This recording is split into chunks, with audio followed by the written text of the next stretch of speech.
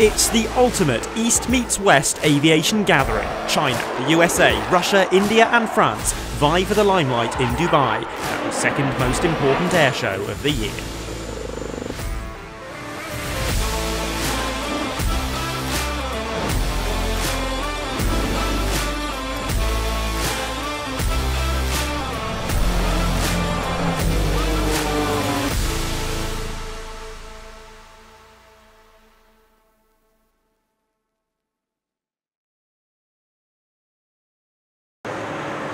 Hello, welcome to a brand new episode of Airshow Dispatches.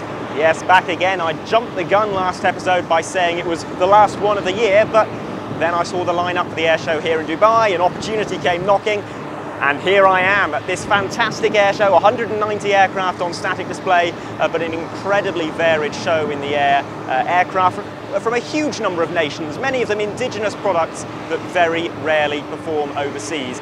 I can't wait to show you what's been going on here over the past week. Here is a look at the lineup and running order.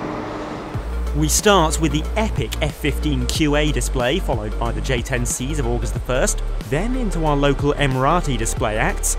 India versus Pakistan showdown follows with the J-17 and the Tejas, then the wonderful Sarang Display Team. Airliners, followed by the Russian Knights, then a bit of rotary action. The F-35 is towards the end of the programme, as is the Rafale, and we close with the Frecce Tricolori. But we start with the real head-turner of the week, a very significant flying display debut, with the F-15QA Ababil from the Qatar Emiri Air Force making its first ever airshow appearance.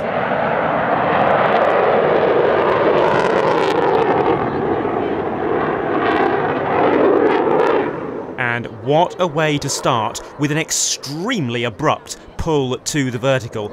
This is one of the finest solo fast jet displays I have ever seen by a Western fighter, a collaboration between Qatar and Boeing using an operational Qatari jet paired with Boeing test pilot Jason Dotter.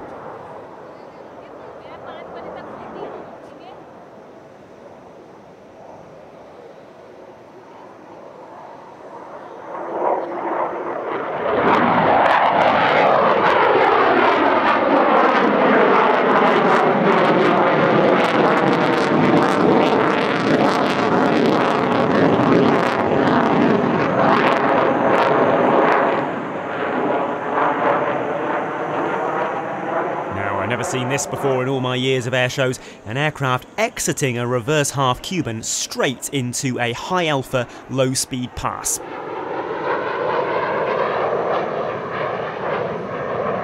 And then showing off its 58,000 pounds of thrust by powering from that low and slow manoeuvre into a half vertical 8, half a loop, half a roll, and then another half loop on top of that.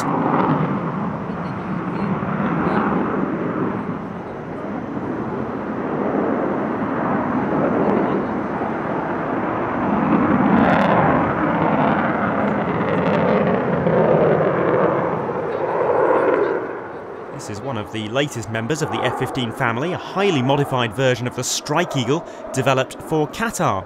Compared with the familiar F-15E, the F-15QA features 2 additional underwing hardpoints, more thrust, active electronically scanned array radar, and a new flight control system with no angle of attack limits.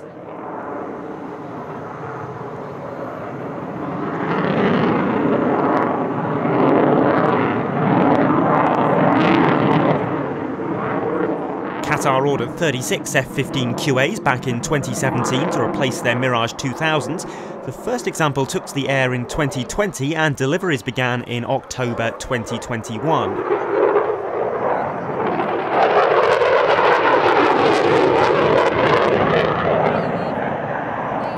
Such was the potency of this aircraft that the US Air Force decided to order 104 of them to replace the F-15C. In American service, it's known as the F-15EX Eagle II.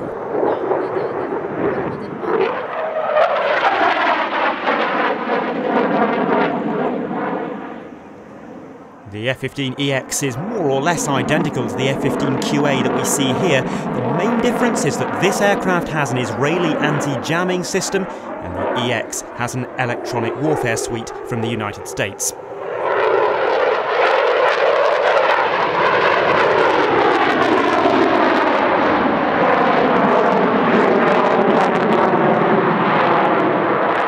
aircraft in this display demonstrating about a 17 degree per second sustained turn rate, which is roughly typical for American fighters.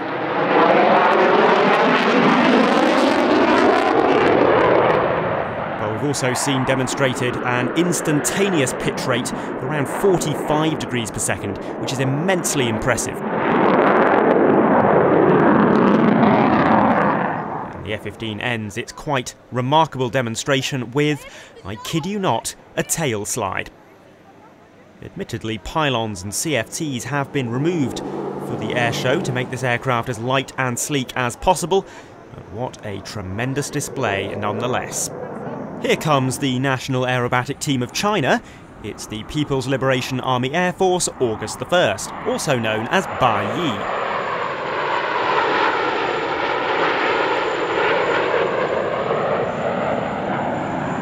The team flies the 4.5 generation J-10CY, a sub-variant of the J-10C that has been specifically designed for aerobatic team duties. It made its first flight only last year and made its airshow debut at Lima Langkawi in May 2023.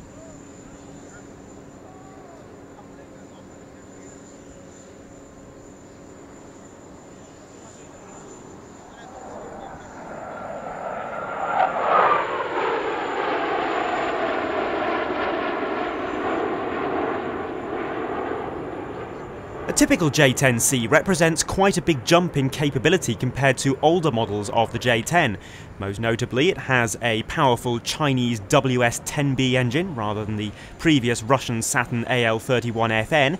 It has locally produced active electronically scanned array radar, PL-10 infrared homing missiles, and PL-15 beyond visual range air-to-air missiles.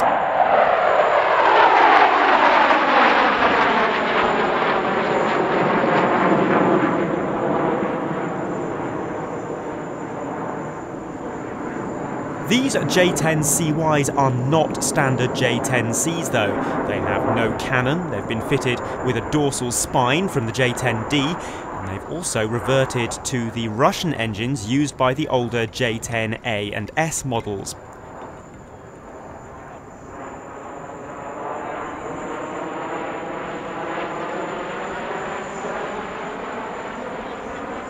So why have they reverted to the older engine?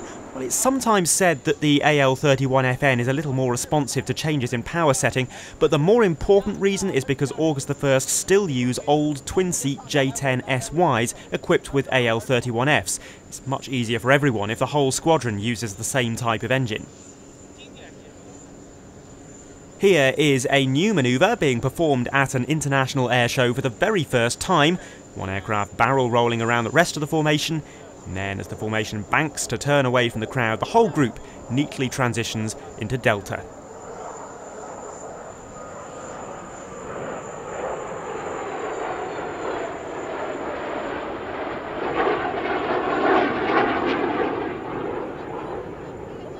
The team use smoke in a rather interesting way. Each aircraft produces just one smoke colour, but the colour combination changes from one display to the next. And yes, that is an absolute nightmare when trying to combine footage from two different performances. You'll notice some of this footage was taken on the Thursday with the main formation using red, yellow and blue smoke, and some is taken on the Friday when they used red and white smoke.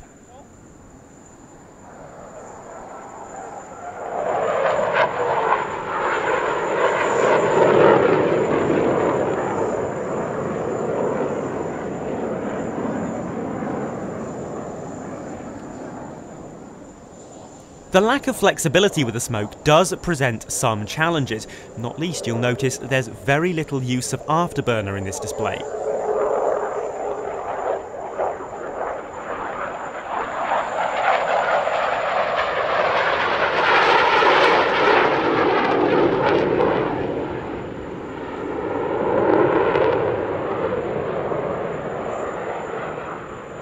If all the aircraft could produce white smoke in addition to their chosen colour, afterburner wouldn't be a huge problem.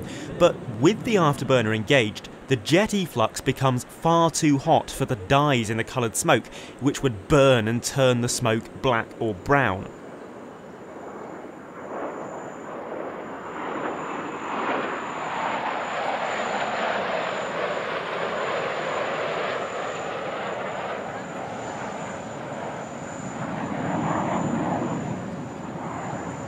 Now, for pretty much every other aerobatic team using afterburning aircraft, they have the option of using white smoke at any time they like, but August the 1st don't have that.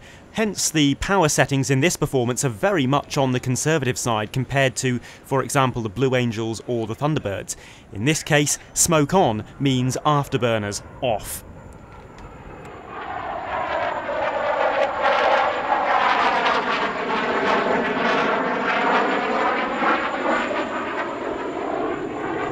The display routine itself is a little bit vanilla. You won't see any manoeuvres here that aren't also performed by most other jet aerobatic teams.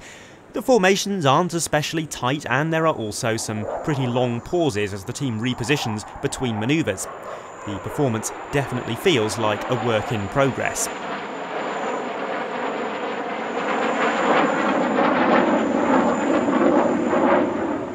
August the 1st previously visited Dubai in 2017, and their return to the region comes at a time when Gulf states are actively looking to diversify their inventories and reduce their dependence on Russian and American equipment.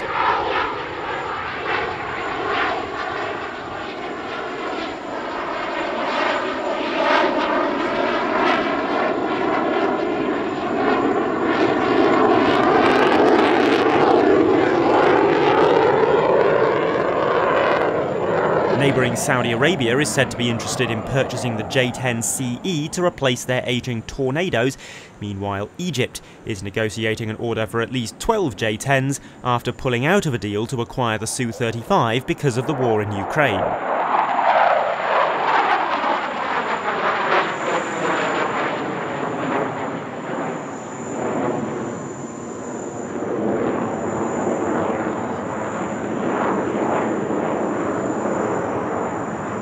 Notice in the second half of this show, every single manoeuvre starts from the left-hand side. A low complexity and rather formulaic way of managing the airspace.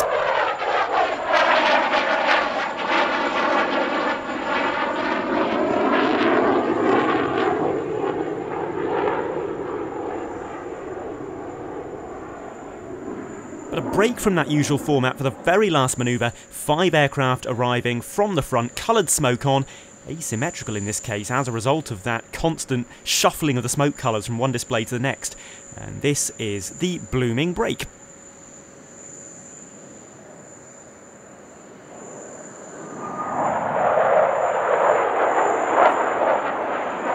The UAE Air Force showcased its own combat equipment, including their excellent F-16E Desert Falcon solo display.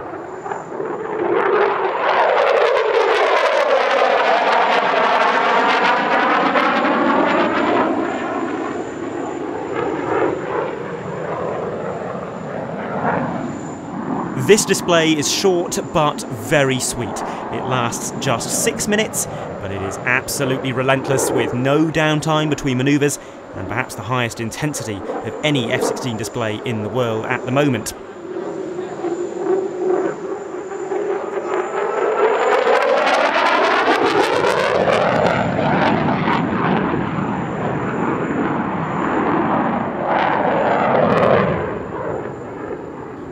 This aircraft, it's astonishing to think the F-16 will celebrate its 50th anniversary next year. It remains the most numerous fixed-wing combat aircraft in operation globally.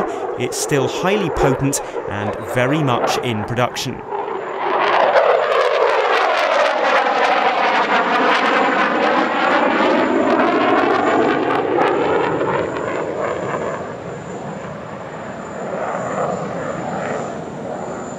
The F-16E is the second most advanced version of the F-16 globally, behind the brand new F-16V Viper.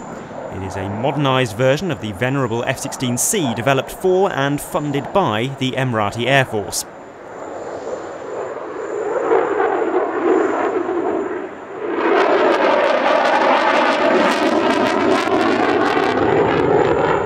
.360-degree turn, demonstrating about 14 degrees per second sustained here. F-16s can turn a lot tighter than that, and my mind is drawn particularly to our episode from the Radom Airshow in August, which featured the Danish F-16AM, demonstrating about 25 degrees per second of sustained turn rate in that case.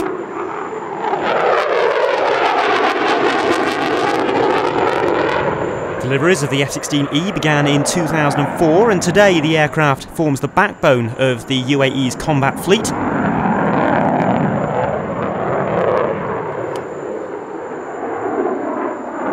It flies alongside the Mirage 2000-9 with around 80 examples of each in service.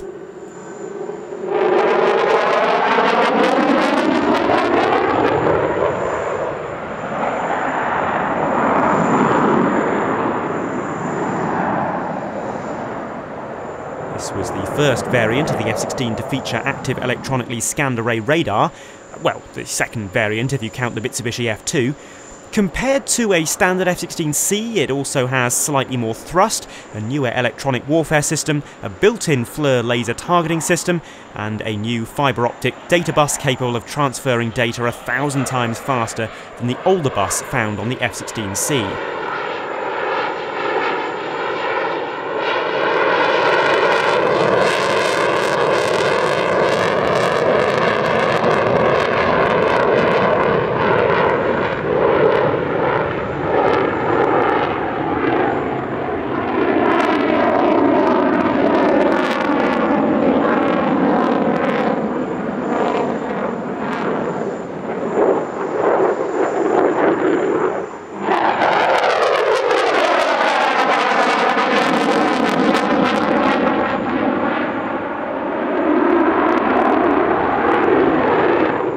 And here's the Mirage 2000, the UAE now being the only nation on Earth to perform a fully aerobatic Mirage 2000 display.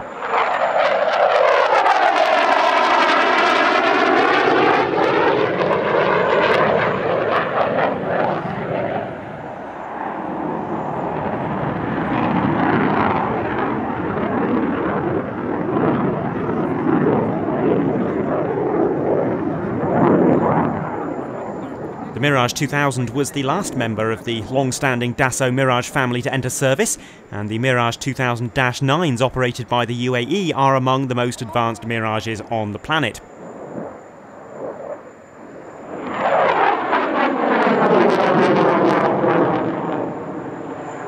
It's based on the Mirage 2000-5 Mark II operated by the French Air Force, which, unlike previous Mirage 2000s, have glass cockpits, faster computer systems, improved strike capabilities and far more advanced radar.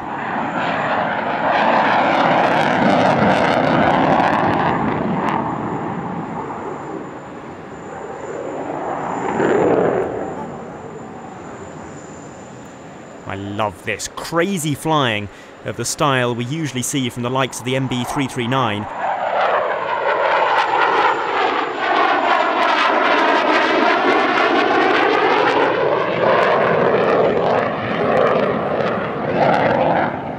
Incredible to see that kind of manoeuvrability being performed by a heavy delta wing fighter. Absolutely outstanding.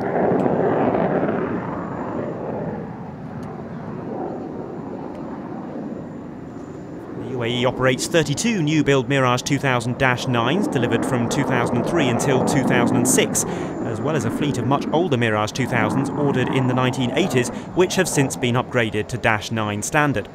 The UAE's Mirage fleet is due to begin winding down in 2026, and the type will be fully retired by around 2030, replaced by the Rafale F4. The newer Mirage 2000s still have plenty of service life left in them, however, and will likely be gifted or sold to another air arm. Greece, Egypt and Morocco are the most likely destinations.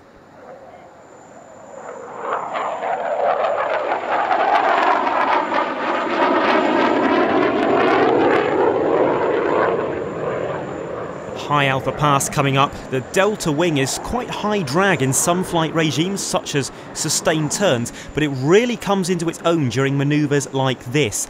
Now, most aircraft that have good high alpha performance either have a V-tail or they have a large vertical stabilizer for directional stability. The Mirage 2000 doesn't really have either. Instead, it has strakes down by the engine intakes, energizing the air and deflecting some of it up towards the tail. That in turn allowed Dassault to fit a much smaller vertical stabilizer than would have otherwise been possible, making substantial savings in both weight and drag.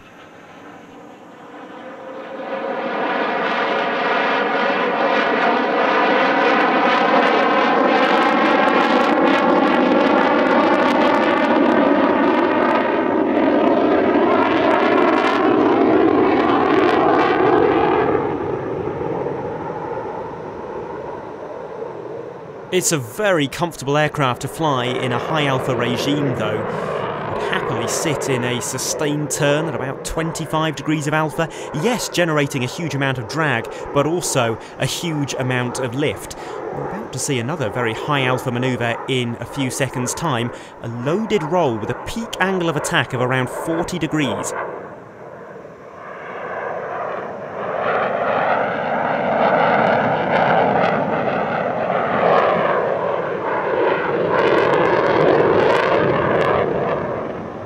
Demonstrates not just how much alpha the Mirage 2000 can sustain, but also how much control authority the pilot retains at those very high angles of attack.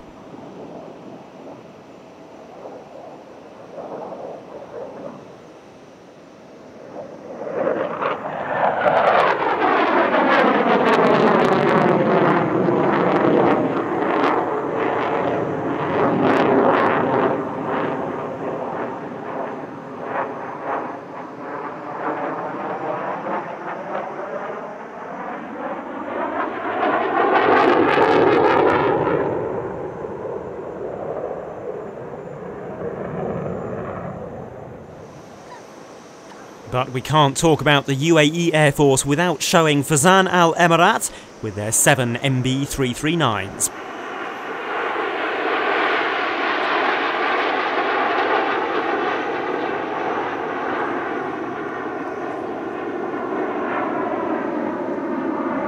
It was in the late 2000s that the UAE decided to set up their own national aerobatic team, and they studied the world's very best for inspiration and mentorship. In the end, they partnered with Italy, home of aircraft manufacturer Alenia Aermacchi and the world-famous Frecce Tricolori, to bring their vision to life.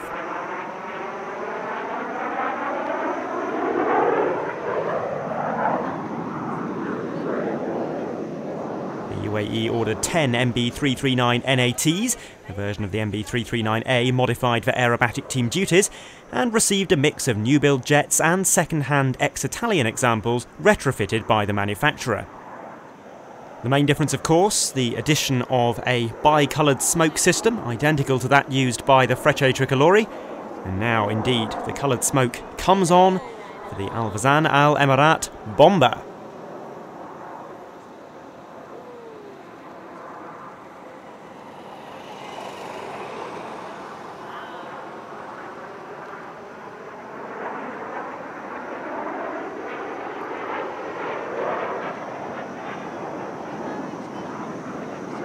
Initially, the aircraft were painted in desert camouflage and crewed by full-time flight instructors. They made their debut at the Al Ain Airshow 2010 with a short non-aerobatic performance, but following that, the team members headed to Italy to train with the Frecce Tricolori before debuting their full aerobatic routine at the Dubai Airshow in November 2011. Now this is a manoeuvre unique to Al Fursan. One aircraft approaches from either direction before they cross,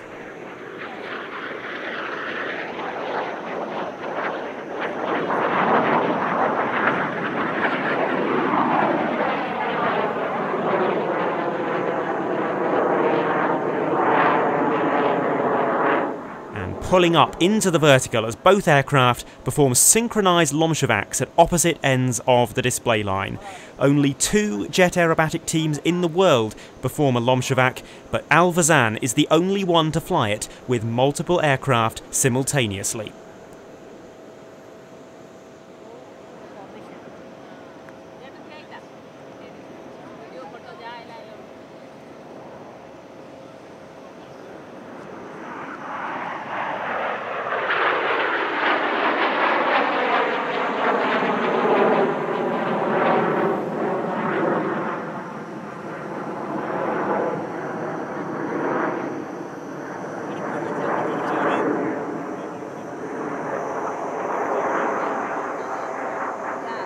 This is a display packed with symbolism. 7 jets to represent the 7 Emirates, wonderfully pretty black and gold paint schemes to denote the desert sand and the riches of the oil hidden beneath it, and absolutely phenomenal smoke systems producing thick plumes of red, white, green and black. This is pretty much the home show for Fursan Al Emarat. They're based at Al Minad Air Base, which is only about 10 miles away. They perform globally, however. This year alone, they've flown at air shows in Malaysia, Turkey and the United Kingdom. Previous trips have taken them as far afield as China, Switzerland, Slovakia and Morocco.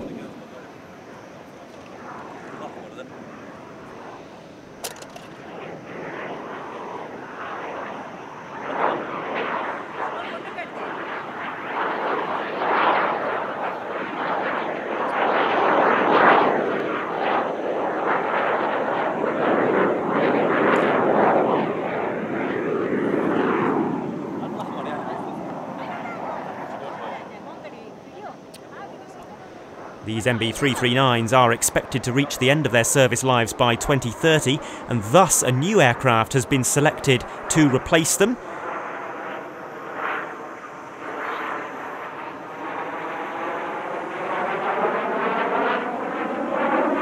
We're going to see the replacement for these MB339s very shortly, and when we do see it, you'll appreciate just how big a change it'll be for the team.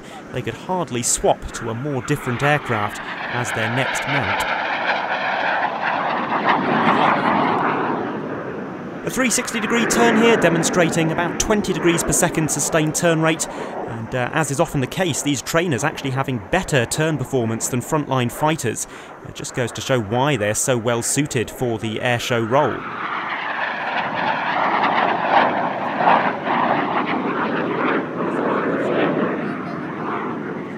And straight wings, of course. You won't find them on any fighter aircraft. They do lend an awful lot of structure to the formation shapes, and they're a big factor of why this team is quite so visually attractive to watch.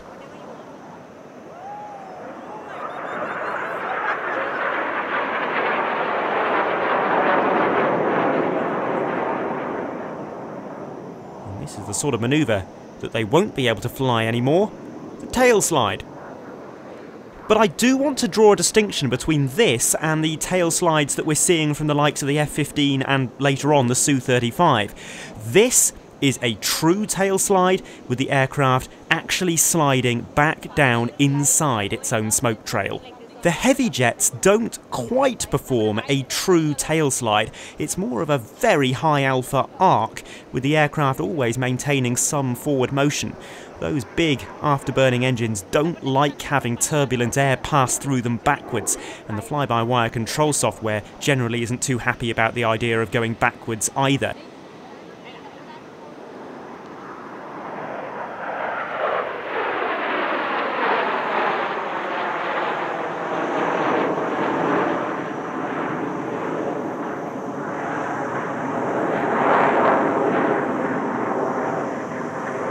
Now this is quite an interesting manoeuvre, a twisted loop, initially pulling up in a very tricky card 6 formation, then compressing into chevron on the way over the top. It's not a quarter clover because the 90-degree shift occurs on the down line rather than the up line, but the consequential thing is the aircraft are now departing away from us, pulling up again and about to split into 2 sections. The smoke will go on and they will draw a heart. It's often said that Al Fursan have more than a passing similarity to the Frecce Tricolori, and I've long maintained they very much have their own identity. I'd hold this manoeuvre up as a good example of that, shunning the very distinctive Frecce Tricolori way of drawing a heart from bottom to top and doing it the more conventional way from top to bottom. We'll see the Frecce's heart later on in the programme, and you'll be able to compare the two methods directly.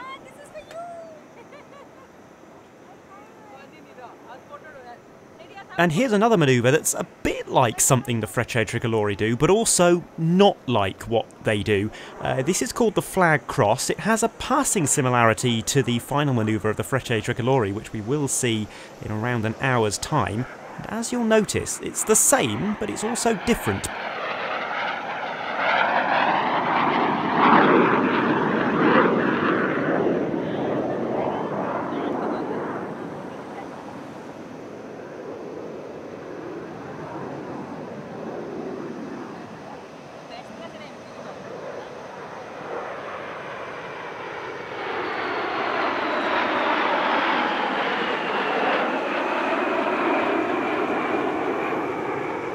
Now, many aerobatic teams have a trademark, that one manoeuvre which we always picture when we imagine them. That recurring photo that's always popping up if you type the team's name into a Google image search. Well, Fursan Al Emarat most certainly have a trademark. It is one of the most recognisable and distinctive pieces of airshow imagery of the 21st century, and here it is, the UAE DNA.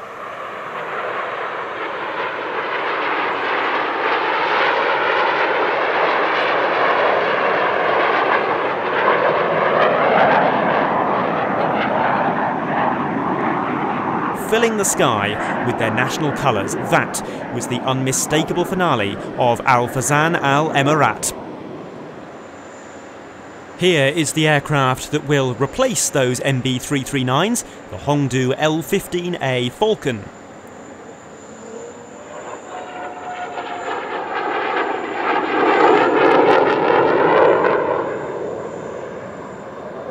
The L-15, also known as the JL-10, was designed primarily as a lead-in fighter trainer for the People's Liberation Army Air Force. Work began in the year 2000, with the first prototype taking to the air 5 years later.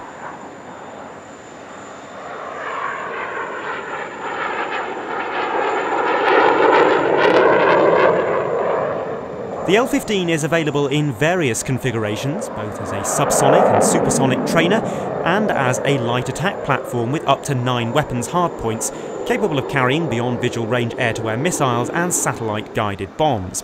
This is an L-15A, a non-afterburning training version.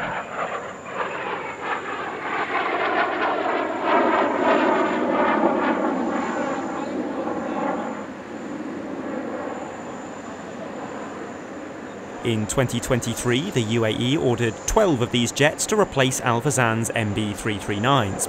While this aircraft hasn't been formally handed over to the UAE Air Force yet, this very airframe will soon belong to them, and the black and gold paint scheme is indicative of its future role.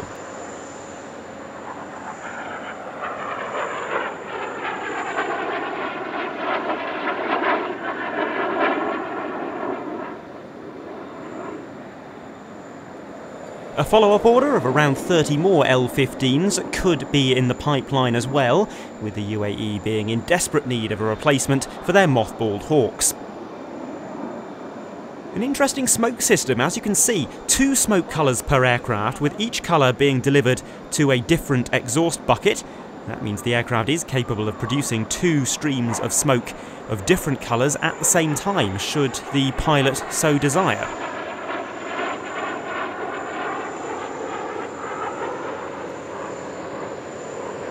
It's difficult to know if the pilot is just playing gently, but while this display was very graceful, it did feel a little bit like it was playing out in slight slow motion.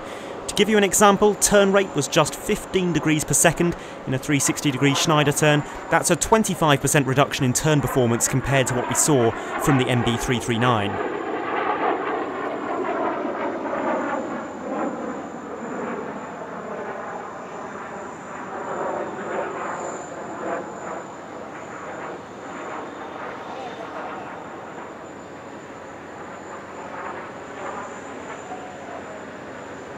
Here's another Chinese-designed aircraft, the F-16E Thunder. This was an historic airshow moment, the first time that the F-17 and its Indian arch rival, the Tejas, had participated in the same airshow.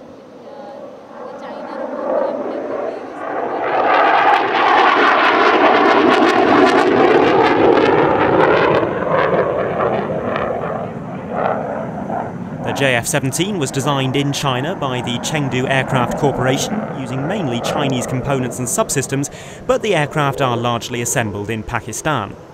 The project was launched in 1991, the aim being to develop a low-cost multi-role fighter to replace Pakistan's ageing fleet of Soviet-era equipment, with China taking charge in 1999.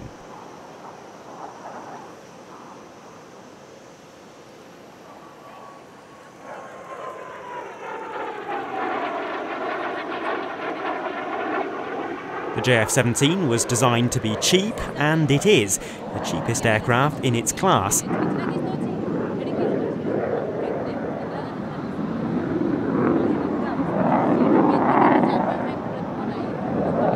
but that has come at the cost of operational capability.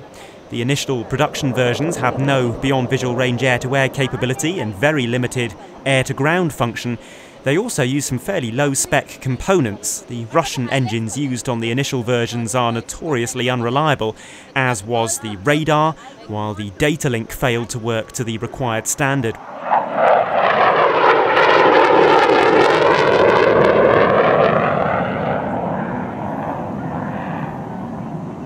That is being rectified with the all-new JF-17C Block 3, which was on show in the static display in Dubai. The Block 3 features far more advanced sensors and avionics, including active electronically scanned array radar, BVR air-to-air, infrared search and track, one additional weapons hardpoint, a more powerful and reliable engine, and greater use of composite materials. The first Block 3 jets entered service in 2021.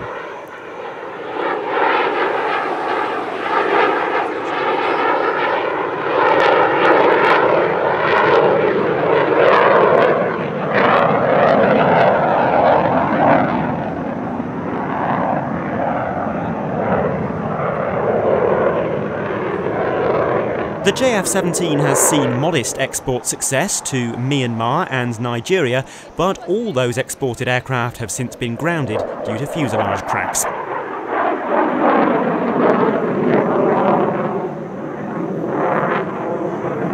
And here's India's own light multi-role fighter, the Tejas Mark I. This is the result of a painfully long and slow program. Work started on this aircraft in 1983 and it didn't enter service until 2015.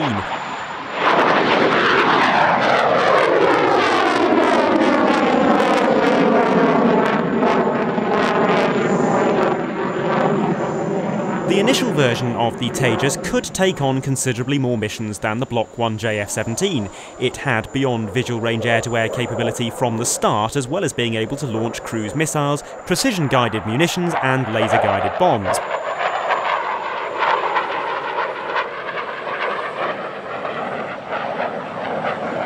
The Tejas has since been outpaced by the JF-17 Block 3, so Hindustan Aeronautics responded with the Tejas Mark 1A. The Mark 1A includes active electronically scanned array radar and electronic countermeasure capability delivered by a detachable underwing pod. The first Mark 1As will enter service in 2024.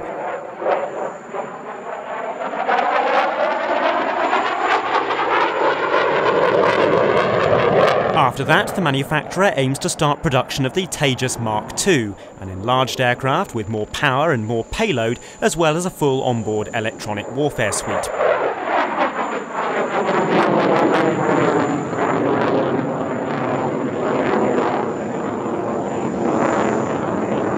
While this is potentially a very nice aircraft on paper, that is only half the story. 4 decades after the project started, only around 40 aircraft have actually been delivered, of which half are used for test purposes and aren't fit for combat.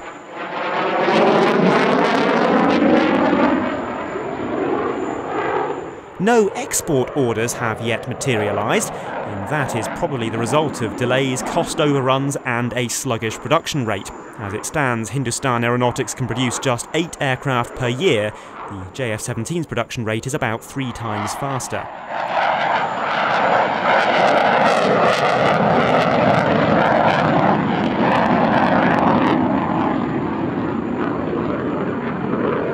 Sadly, the Tejas didn't have a great time in Dubai. Technical problems forced one display to be cancelled and another to be aborted just after takeoff, not the aesthetics that India would have hoped for during its first JF-17 showdown.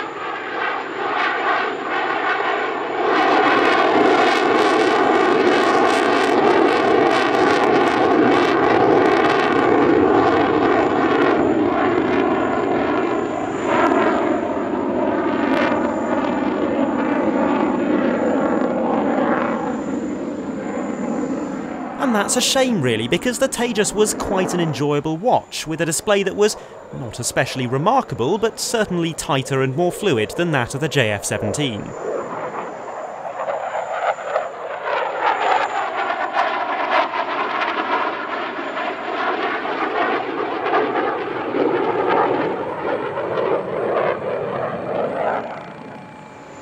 Now this is a display team which I've wanted to see for a very long time now, Sarang, also from the Indian Air Force.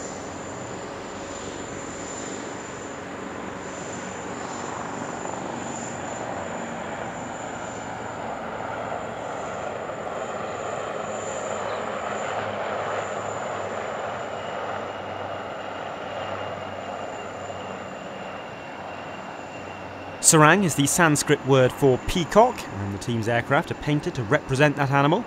The aircraft in question is the Dhruv Advanced Light Helicopter, developed by Hindustan Aeronautics. This is the only multi-aircraft display team in the world currently using an Indian-designed aircraft type, and one of only 5 multi-aircraft military display teams using helicopters.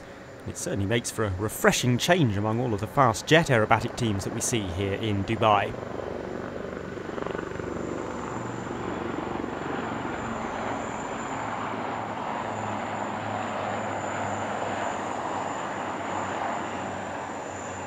Of course, in many ways, it is considerably more complex to choreograph compared to a fixed-wing display, not least because these aircraft can't get very close together. The rotors themselves extend far beyond the footprint of the fuselage and generate a huge amount of downwash, which is potentially very dangerous to fly into. So Sarang make great use of on-crowd manoeuvres, where they can create the illusion of the aircraft being much closer together than they actually are, and it works very effectively. No illusions here though, the aircraft pull up in a loose line abreast formation for synchronised pedal turns.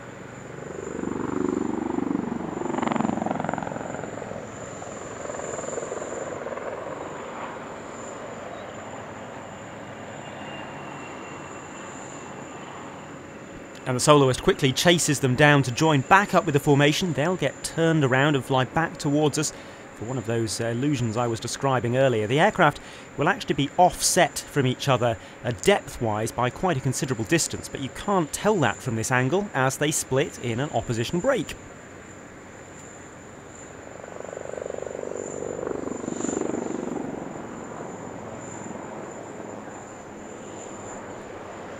The Dhruv first flew in 1992 but wasn't introduced to service until 2002. It is available in both military and civilian guises, primarily as a general utility platform, but specialised versions for search and rescue and maritime patrol are also available. A light attack variant can be armed with up to 4 rocket pods and is fitted with a 20mm cannon under the nose. And there are also new military versions of the Dhruv, which come equipped with an electronic warfare suite for improved survivability.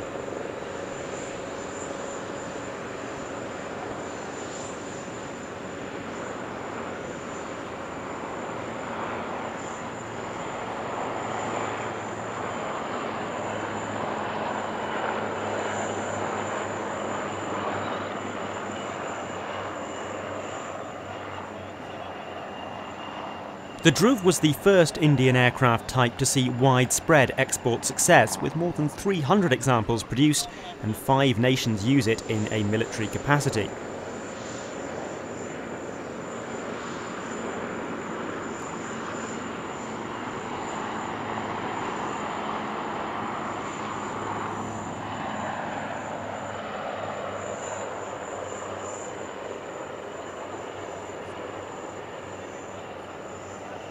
The Sarang Display Team was formed in 2003, just 1 year after the Dhruv entered service. They made their airshow debut in Singapore the following year at the Asian Aerospace Show, and they've since performed internationally on several occasions, including during a British tour in 2008, followed by visits to Bahrain, Dubai and Sri Lanka in more recent years.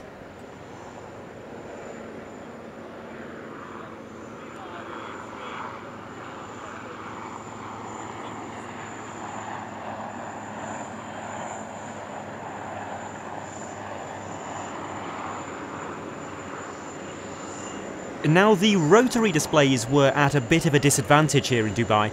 At most air shows there are different display lines for different categories of aircraft.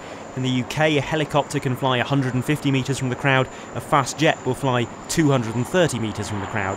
In Dubai, everything was on the same display line, which, as far as I could tell, was roughly 500 metres in front of the crowd line. Not ideal for anything, especially not for the rotary displays, so Sarang are doing a great job here in filling the skies despite the challenging circumstances.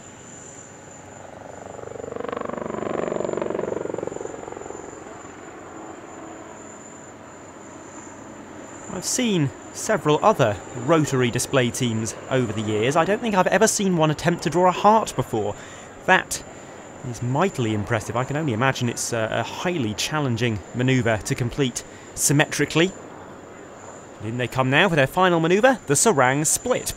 Watch for the team leader to pull up into the vertical, then into the hover, before bowing in salute to the nation of India.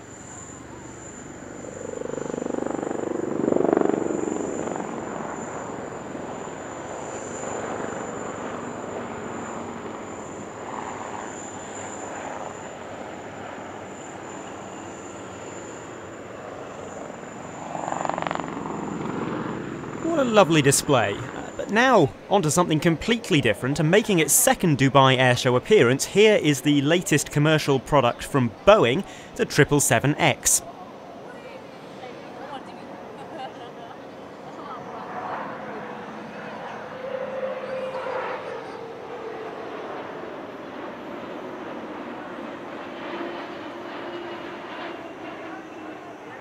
Following the end of 747 and A380 production, the 777X is the largest passenger aircraft currently on the market. Compared to previous 777s, the 777-9 has a wider cabin and an optimised seating layout, which will seat 426 passengers in a standard two-class configuration. That's 30 passengers more than the 777-300 with a comparable cabin layout, and 15 more than the A350-1000. In other changes, it's got an all-new composite wing, which is so long that the tips need to fold upwards on the ground to enable the aircraft to fit into a typical parking space. It also has the all-new GE9X engine, which boasts a roughly 10% improvement in efficiency and a 15% improvement in takeoff thrust compared to its predecessor, the GE90X, used on many of the previous generation of 777s.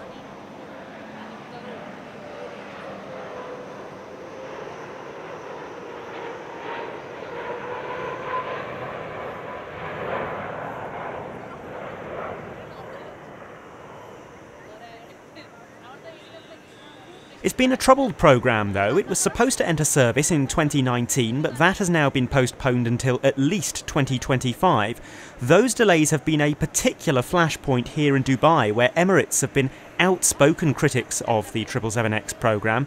They originally ordered 150 of the aircraft, but then cut that order back by 35 in protest over the delays.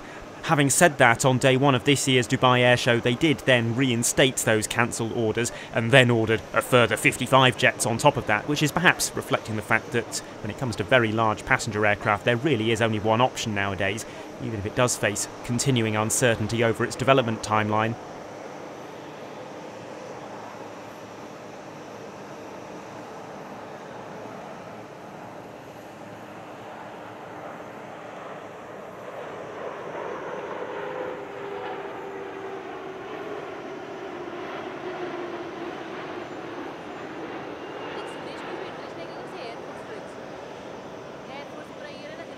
The display pilot here is Mike Bryan. He's been flying air displays for Boeing for the last 26 years.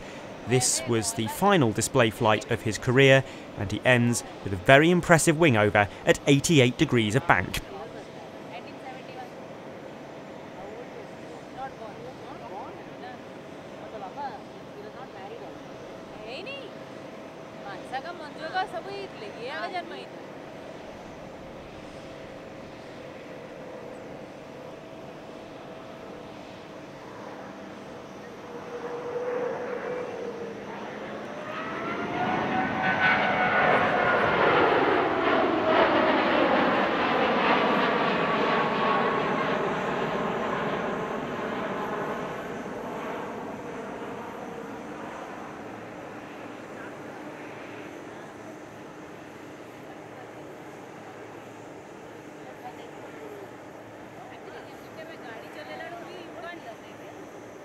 And here's the largest Airbus product, the A350-1000.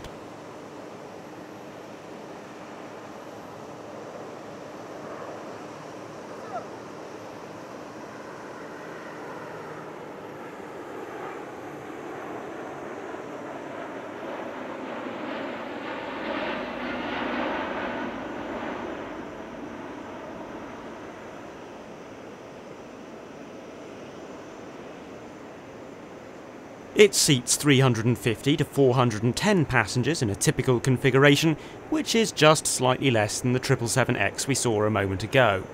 The A350 has seen enormous sales success in this region. Qatar Airways was the launch customer. It's currently the second largest operator of the type with 58 aircraft in service, and that accounts for about 10% of the world's current active A350 fleet.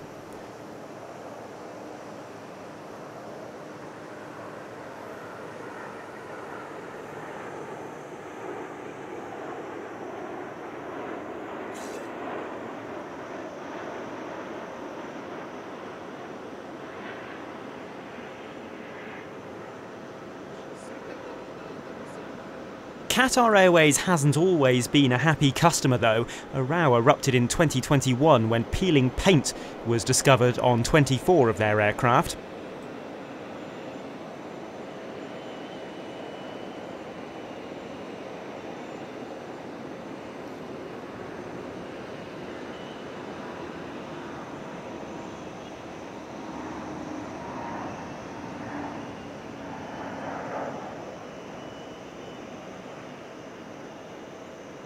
Qatari authorities said it was a safety issue and grounded the jets. European authorities said it wasn't, it was purely a cosmetic issue. The whole thing went to court in the UK earlier this year and was very suddenly settled on unknown terms in February. Airbus has since changed some of the materials it uses in the fuselage coatings to prevent the issue from reoccurring.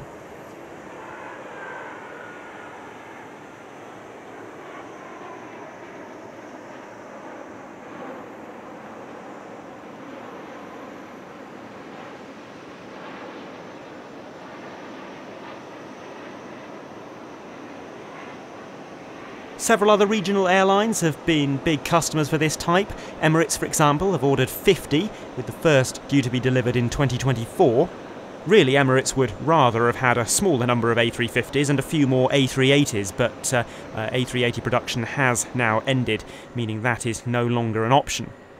And now for a second time I find myself saying time for something completely different, because here come the Russian Knights.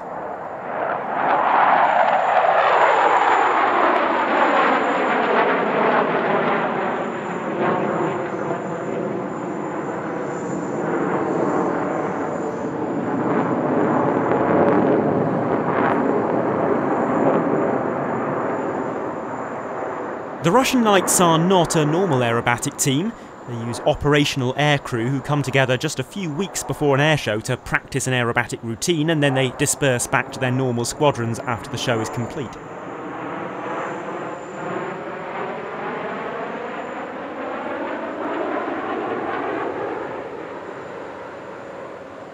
The, shall we say, high operational tempo of the Russian Air Force at the moment has meant that there haven't been many opportunities for the team to perform of late.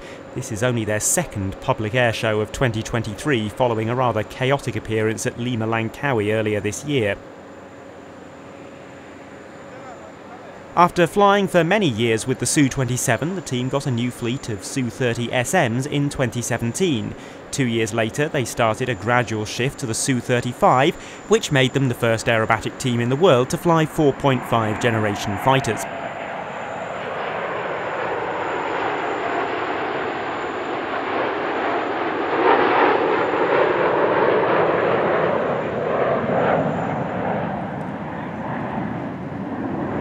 Nowadays there are 8 Su-35s and 8 Su-30s in Russian Knights colours, but paint scheme aside, these are fully operational aircraft.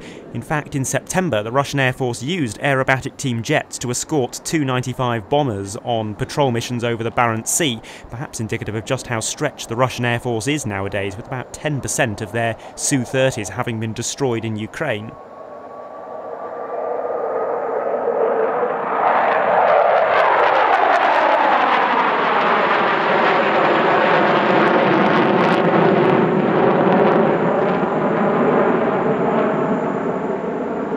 The Su-35 started out in the mid-1980s as a modernised thrust vectoring testbed based on the Su-27. In terms of payload and manoeuvrability, it showed great promise, but it wasn't put into production.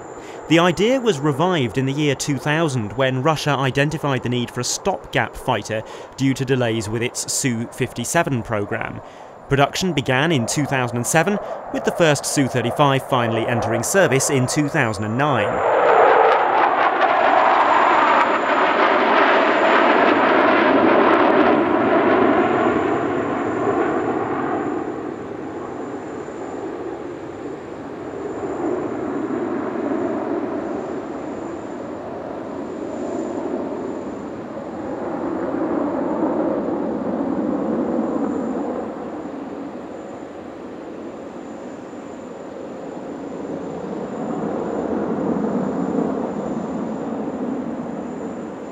Like most stopgaps though, corners were cut and shortcuts were made. It has passive rather than active electronically scanned array radar, for example, which is a downgrade from many Su-30s.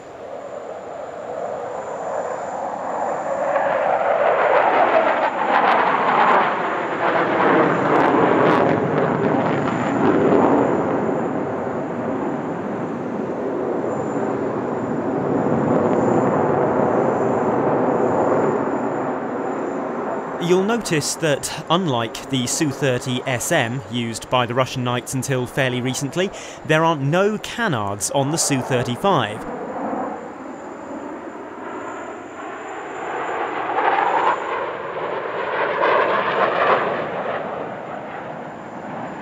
Sukhoi decided that the penalty in weight was too large to justify given thrust vectoring and modern flight control software, which is now so advanced that the aircraft can achieve a similar level of manoeuvrability without those canards installed. Instead, there are some extra antennae where the canards were once fitted.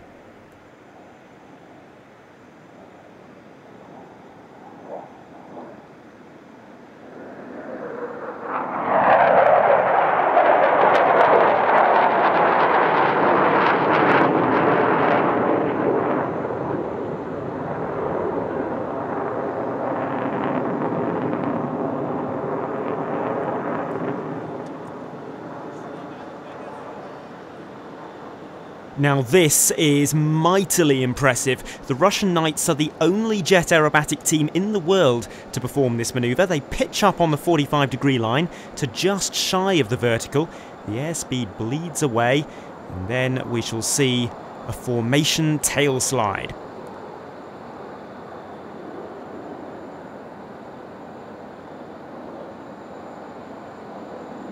And this is where the display gets really exciting.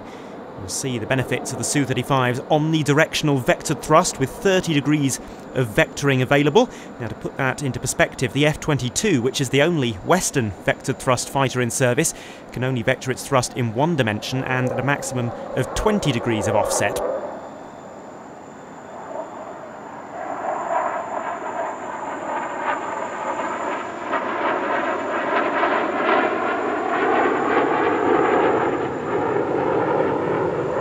And that vectored thrust will be demonstrated to us through some very impressive solo manoeuvres. But first, the team run in from in front of us on the B-axis for an opposition derry turn. Both aircraft rolling through 270 degrees in opposing directions before crossing in the middle.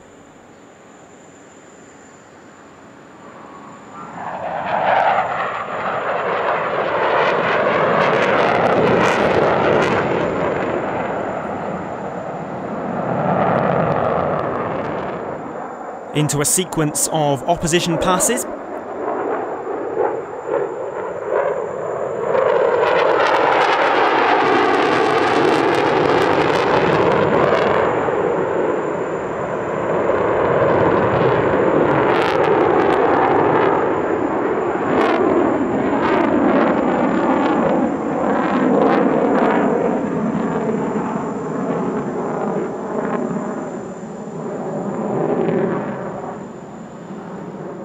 To reposition between these two passes, synchronised pedal turns. This made possible by the thrust vectoring.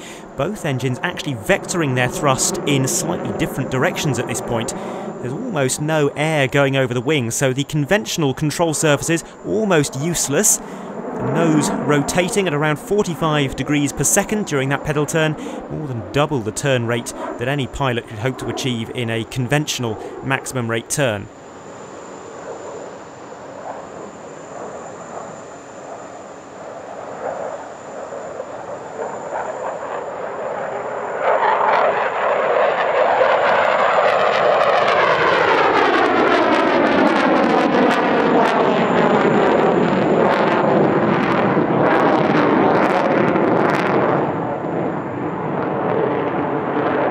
£61,800 of thrust on this aircraft.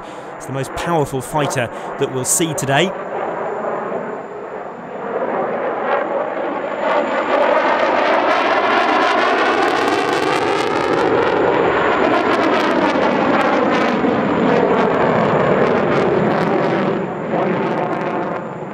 And another incredible bit of thrust vectoring. First, a very high alpha roll straight into a cobra stance, an extreme high alpha pass at about 80 degrees angle of attack.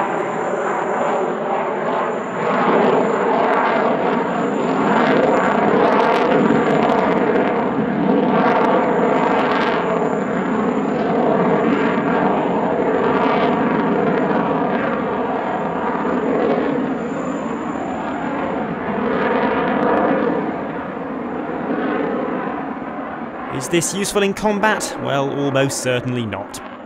But my goodness, it's impressive, isn't it? Here's another Russian aircraft, their very distinctive coaxial K-52 Alligator.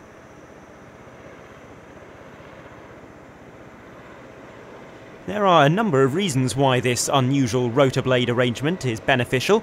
Among them, more efficient use of power. All your engine power is being used to generate lift, and none of it is being wasted on a tail rotor that makes the aircraft controllable but doesn't otherwise contribute to its performance.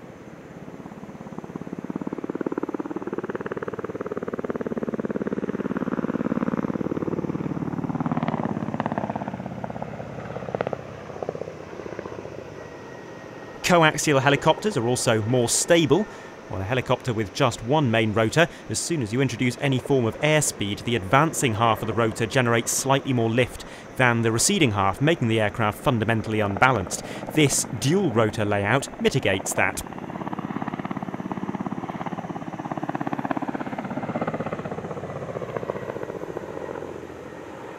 It also makes the aircraft highly agile. This rotor design enables the aircraft to perform maximum rate turns at up to 3.5 G at any airspeed, and we see that demonstrated on several occasions during this display. That manoeuvrability is very important in this case because the K-52 was originally designed as a single-seat helicopter with no weapons systems operator. So to make life easier for the pilot, it has a fixed-angle cannon. In other words, the cannon can only point in the direction that the helicopter is pointing in, so best-in-class manoeuvrability is absolutely essential.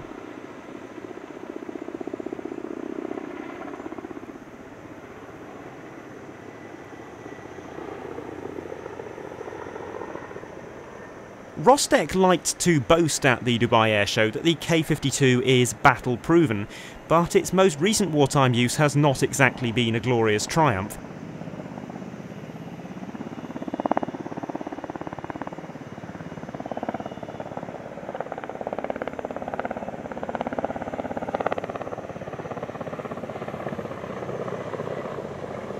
It's proved to be a reasonable anti-tank platform, but it is highly vulnerable to ground fire, particularly to man-pads.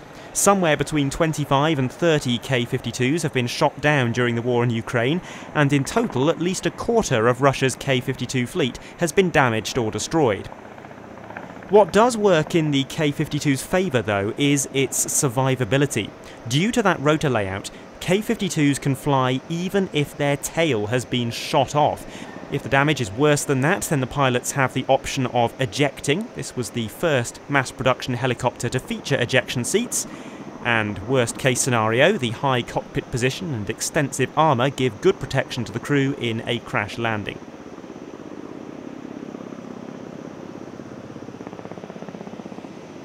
The result is that an abnormally high proportion of crews involved in those Ukrainian shootdowns did ultimately survive.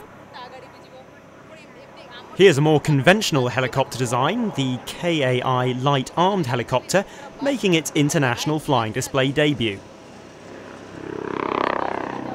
This aircraft was developed to replace Korea's ageing MD-500 Defenders and AH-1S Cobras in the close air support, light attack and reconnaissance roles. It was developed from the Eurocopter EC-155 Dauphin under an agreement that saw KAI take over principal manufacturing of the Dauphin from 2018. The light-armed helicopter features various improvements over the EC-155, including new cockpit instruments, a modified gearbox and redesigned rotor blades. Most importantly, it can also carry various weapons systems, including a 20mm turret gun, up to 2 unguided rocket pods or 4 anti-tank missile launchers.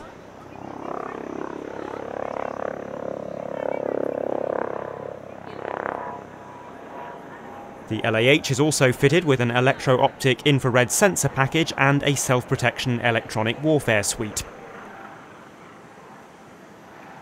The first flight occurred in 2019, with 3 prototypes having been produced to date. No firm orders have been placed so far, but the manufacturer expects to produce around 100 aircraft for the Korean Armed Forces and is also pitching the helicopter to potential overseas customers.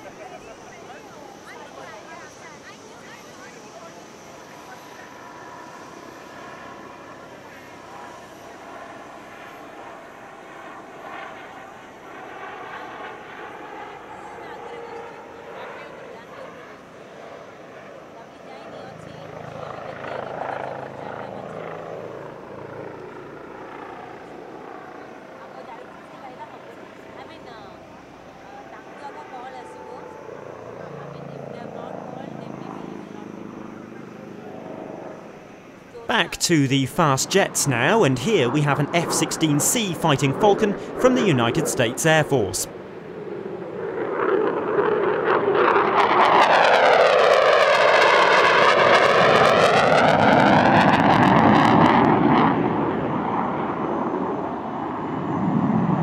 This is not the US Air Force's main Viper demo team. What we see here is the Pacific Air Force's F-16 demonstration team, which is part of the 35th Fighter Wing based at Misawa in Japan. They perform at just a few shows a year, mostly in Asia, and their display sequence is very similar to that of the main US-based team.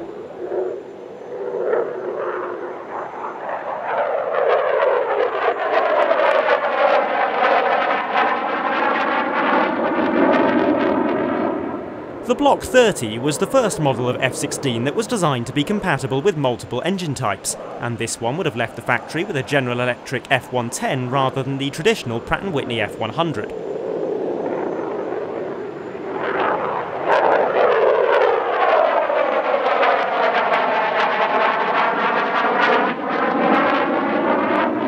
Block 30 F-16s were produced from 1986 until 1989, and they were a notable step up from the Block 25, adding compatibility with the AIM-120 air-to-air missile and AGM-88 anti-radiation missile.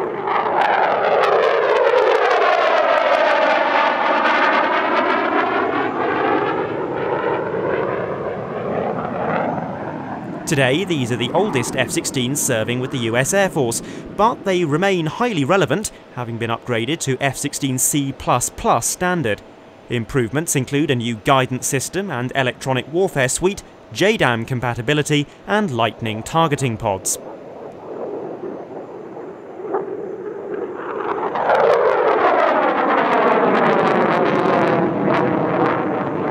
Here comes the US Air Force's latest fighter, the F-35A Lightning II, displaying in a mild dust storm.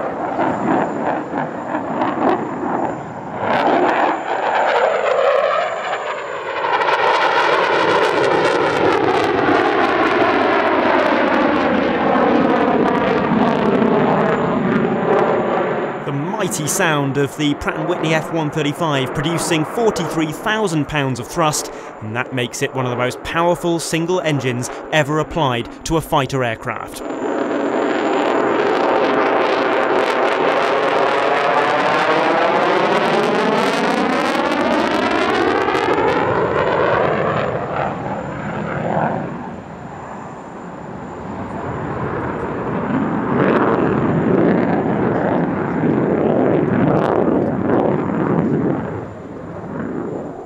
It is not humid in Dubai, it is the opposite of humid, but the F-35 and the F-35 alone, always capable of extracting some vapour.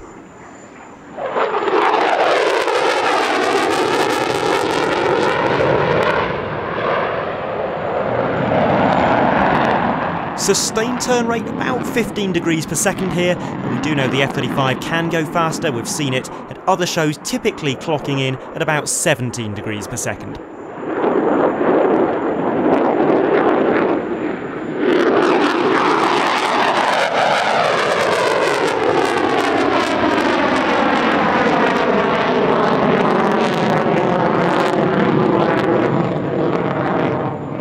What sets the F-35 apart from fourth generation fighters is not the ordnance it can carry, it's certainly not how far or how fast it can fly.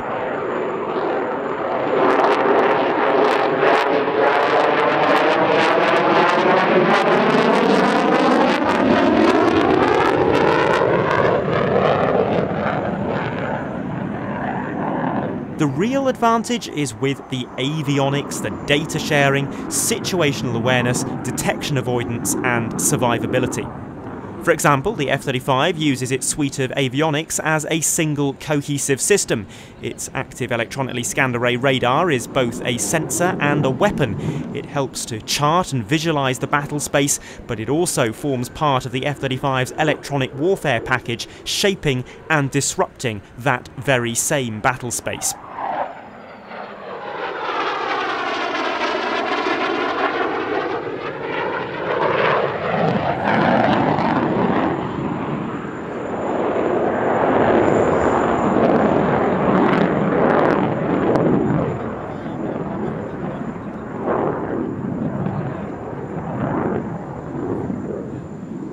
Likewise, the F-35's navigation, communication and tracking systems are all integrated into a single unit.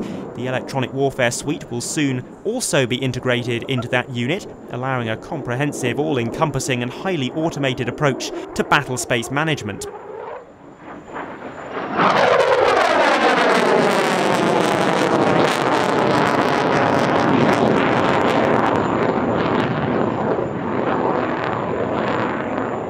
Pedal turn here, swinging the nose round at about 25 degrees per second at 50 degrees of alpha, so a much lower turn rate and angle of attack than the Su-35's pedal turn a few moments ago. But remember, this is not a thrust vectoring aircraft. This is all being achieved in wing-borne flight using the aerodynamic control surfaces.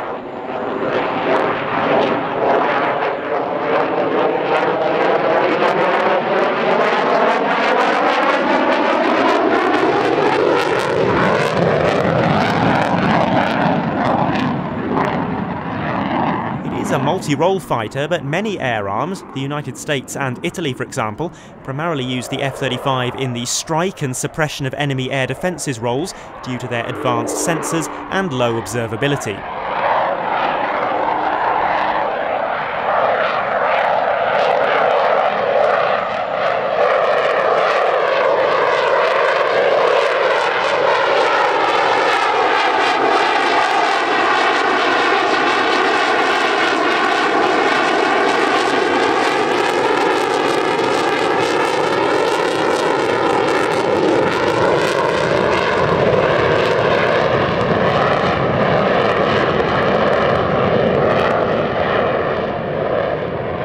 This is probably the last airshow appearance for the US Air Force's long-standing F-35 display pilot, Major Kristen Wolfe, who's coming to the end of her third and final season flying the jet at airshows. She will shortly hand over to a new pilot who will take the reins for the next 3 years.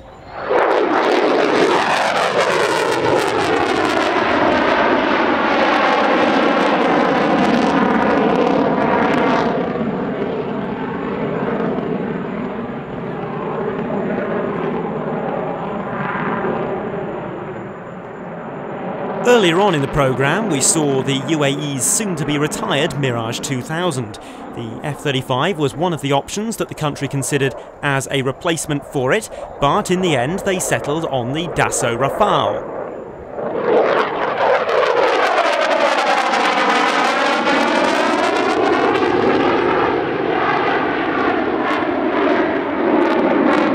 The UAE ordered 80 Rafales of the latest F4 standard in late 2021, making them the jet's largest export customer.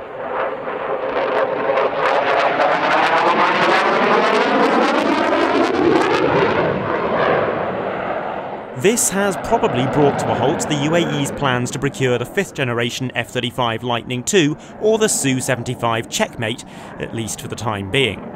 The Rafale F4 was available quicker than the Su-57 and with fewer political preconditions than the F-35, but it boasts comparable capabilities to 5th generation fighters in many respects, apart from stealth.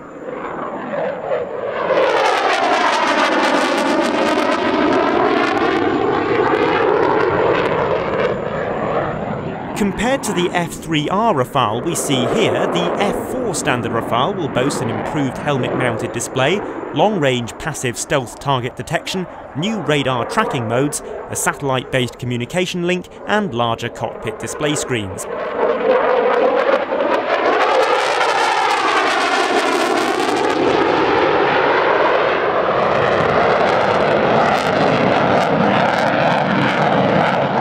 The F4 will have the same epic manoeuvrability as the aircraft we see in front of us, which is just demonstrating a sustained turn at 20 degrees per second, and that's the best turn performance we've seen today by a considerable margin.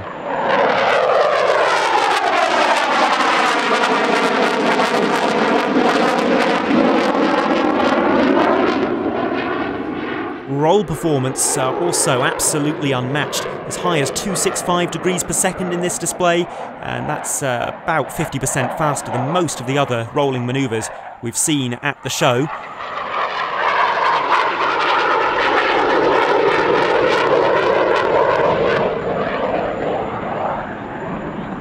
It's all the more impressive given this is a twin-engined aircraft, and generally speaking, twins don't roll so well. They've got more inertia from those side-by-side engines, and that does compromise roll performance.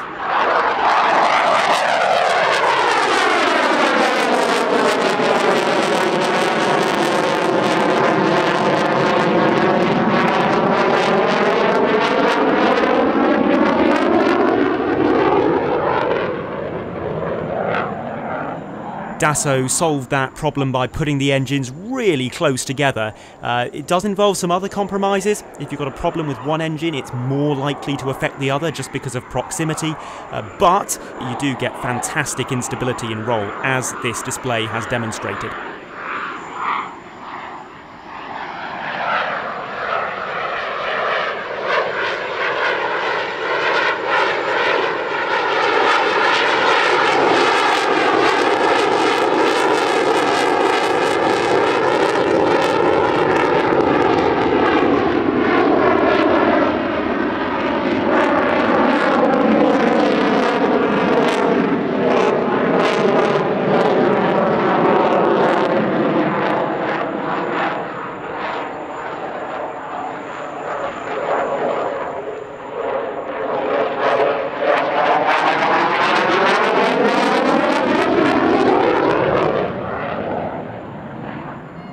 As far as weapons go, the Rafale F4 will be compatible with various new systems, including the Hammer 1000kg bomb and the Mika NG, a BVR fire-and-forget missile designed for use against stealth targets.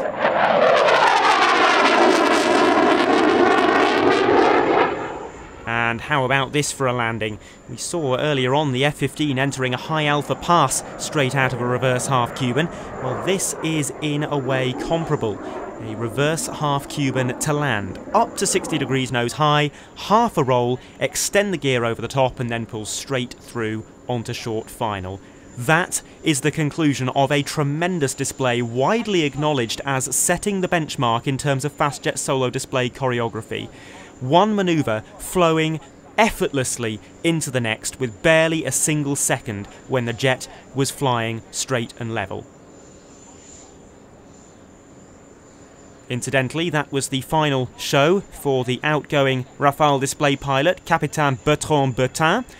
He'll be handing over to a new pilot for the next 2 seasons. We saw Fursan Al Emarat not too long ago. Well, here is the team that provided their initial training and inspiration, the Frecce Tricolori. They're flying as a 9-ship this week rather than a 10-ship as usual, but special care has been taken to make sure all the formations and manoeuvres are still symmetrical.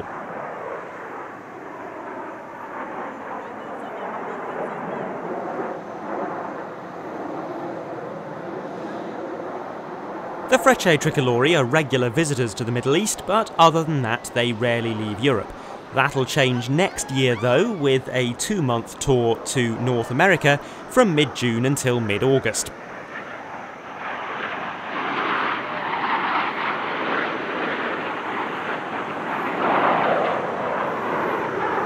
It's a really complex display routine this, particularly in terms of the rejoins that the main formation have to do out of sight of the crowd.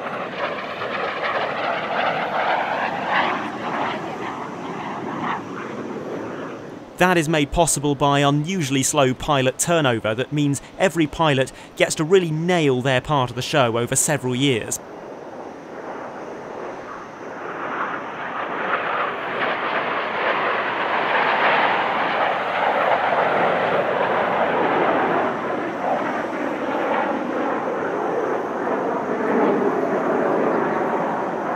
This year marked the 100th anniversary of the first independent Italian air arm. The occasion was celebrated at a quite unforgettable airshow at Pratica di Mare in June, which told the entire history of the Aeronautica Militare by putting up such types as the CA-3, P-38, F-104 and G-91 into the sky, as well as more than 100 aircraft from the modern Italian Air Force. Indeed, we covered that event on Airshow Dispatches. It's Series 6, Episode 5.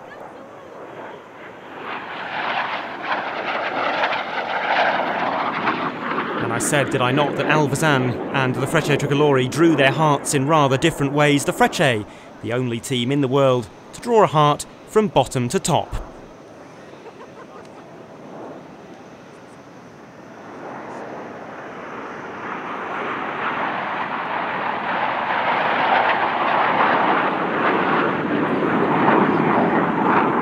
The Aeronautica Militare also celebrated its centenary with numerous special schemes.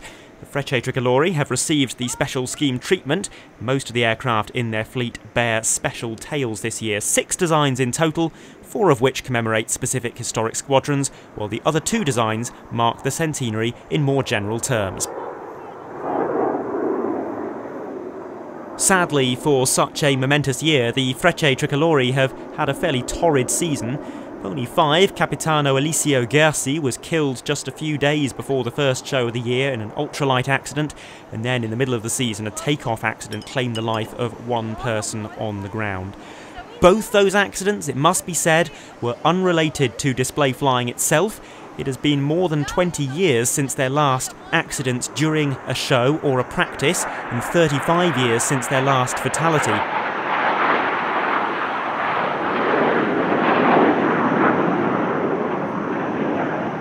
That is a safety record that any aerobatic team would be envious of. They really do operate to the highest safety standards.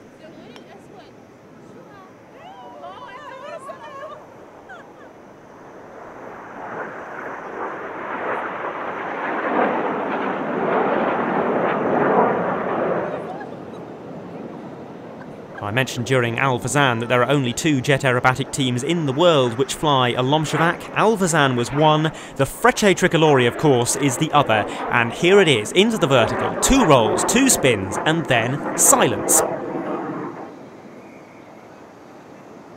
And it is with the solo flying that you can most clearly see the influence of the Frecce Tricolori on their Emirati counterparts. The solo manoeuvres are pretty well identical between the 2 teams, although Fursan have gone their own way with the formation element of the show. And now the main formation arrives for possibly one of my favourite manoeuvres, and one which we don't see them fly at many overseas air shows. Rollbacks first of all, and then the team will go up into a loop.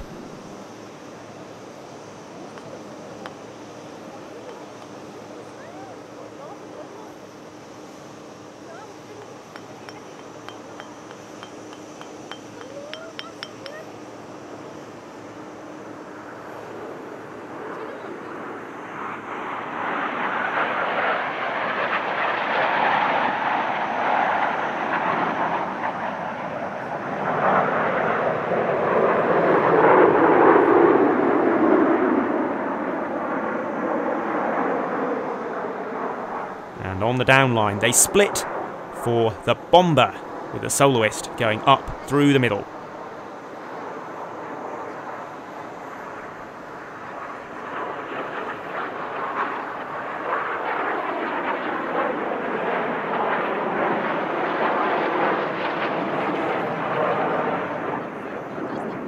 But it's not over. The aircraft charge away from us, and then all 8 pull up into half cubans to run back towards show centre for a very impressive 8-ship cross. This, as I mentioned, not possible in many countries because it usually requires several aircraft to pass over the spectator area, but the showground here in Dubai is pretty compact. It's just about small enough that they can make it work without any crowd overflights.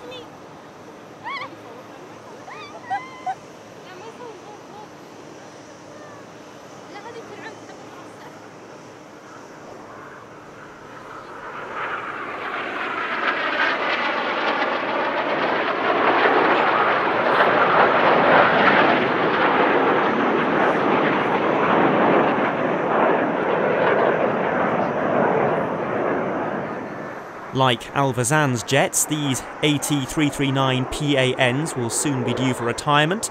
They are expected to be replaced by the T345 high-efficiency trainer. The first T345s were delivered in 2020 and were inducted into the training role in 2021.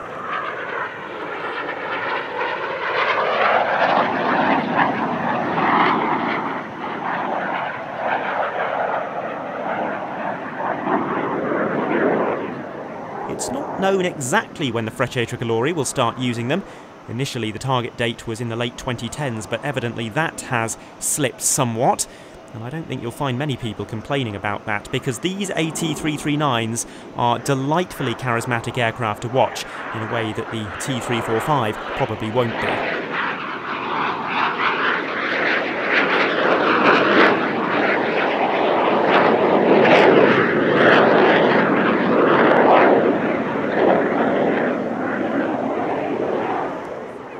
Just as Fursan Al Emarat is capable of leaving the most incredible smoke patterns hanging in the sky at the end of their show, so too is the Frecce Tricolori. This is the final manoeuvre as the team draw the largest Italian flag in the world, pierced by the soloist.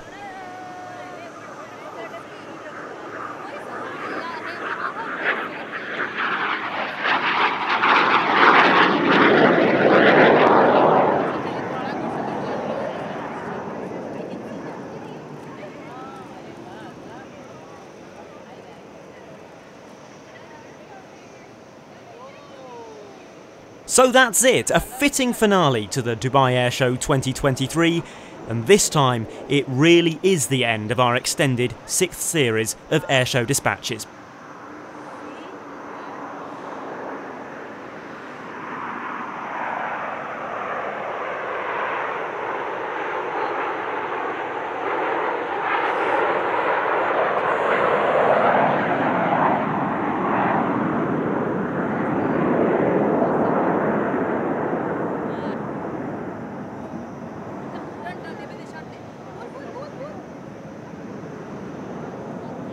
You can watch all 11 episodes from this year for free now, featuring airshows in the USA, the UK, Italy, France, Poland, Australia, Malaysia, and of course the UAE. But from me, Adam Landau, from Dubai, it's goodbye for now.